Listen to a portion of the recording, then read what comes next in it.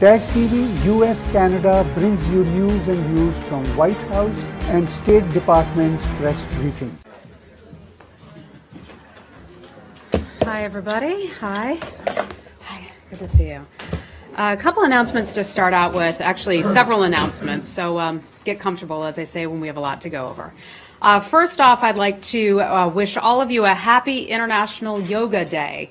Last year, I recall, we had forgotten it, and so where are our friends here who practice yoga? Oil is the one. Oil, yeah. Okay, there, we've got one person in the back.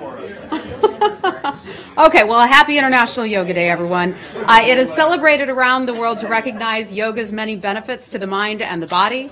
The observance was launched by the United Nations in 2015 with U.S. support thanks to the initiative of Indian Prime Minister Modi. Today, we're also celebrating another significant achievement with our Indian friends. I'm pleased to announce today that the United States will hold its India 2+2 dialogue with the United States. It will be held here at the State Department on July the 6th. Secretary of State Mike Pompeo and Secretary of Defense Jim Mattis will host the Indian External Affairs Minister along with the Minister of Defense for meetings that will focus on strengthening the strategic and defense cooperation as the United States and India jointly address challenges in the Indo-Pacific region and also beyond. Next, I'd like to say this on behalf of the entire State Department. I'd like to express our sincere gratitude and best wishes to German Ambassador Peter Wittig, who marked his last official day yesterday as German Ambassador to the United States. Over the course of 9 years in which he served here in the United States, he played a critical role in deepening mutual understanding and strengthening relations between our two great countries. Wishing him the best of luck in his next posting with his family. Next, Matt, an issue I know that you're following closely. In Bahrain, I'd like to mention that we are following closely the case of Ali Salman, the former Secretary General of the dissolved Al-Wafaq opposition political party, who was under investigation for allegedly collaborating with Qatar against the government of Bahrain during the events of 2011.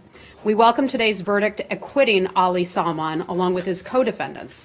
Today's acquittal removes a potential barrier to political reconciliation in Bahrain, and we urge Bahraini prosecutors not to pursue an appeal of the judge's ruling. We repeat our call on the government of Bahrain to release Ali Salman from prison and grant relief from his previous conviction. Next week, is that coming out as a written statement as well? Or can I'm not sure. Do you need it to? Do you need it to? Okay, we'll look into that for you.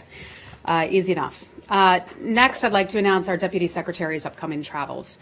Deputy Secretary John Sullivan will travel to the Netherlands, Denmark, Algeria, and Morocco. He will begin his trip in The Hague to lead the U.S. delegation to a special session on the Conference of the States Parties of the OPCW, the Organization for the Prohibition of Chemical Weapons.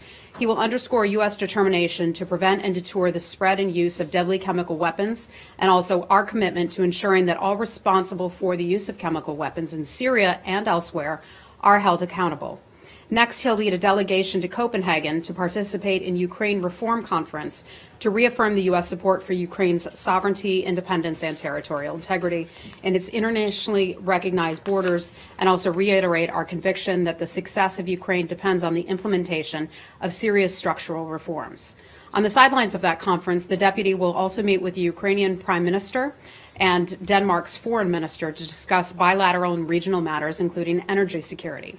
The deputy will next travel to Algeria to meet with government officials and participate in the 5th annual U.S.-Algeria Counterterrorism Dialogue to reaffirm our strong partnership and shared efforts to promote regional stability and combat terrorism. His last stop will be Morocco, where he will meet with leaders to discuss a range of issues, including Morocco's contributions to the global coalition to defeat ISIS.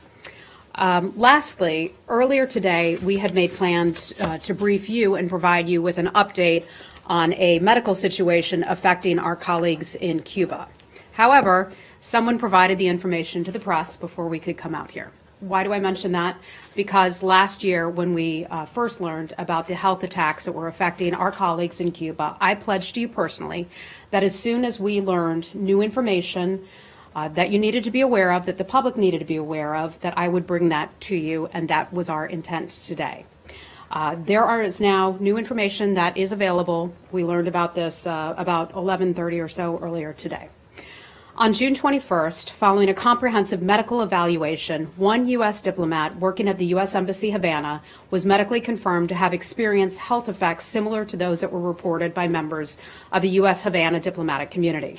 This is the first medically confirmed case in Havana since August of 2017. The number of Americans now affected is 25. Previously, that number was 24. It is now 25. The health and well-being of our personnel remains our top priority here at the State Department. The investigation into the origin of these symptoms continues, and it is an interagency effort. The interagency community continues to work diligently to determine the cause of the symptoms as well as develop mitigation measures. We informed the Cuban government of this occurrence on May the 29th of this year.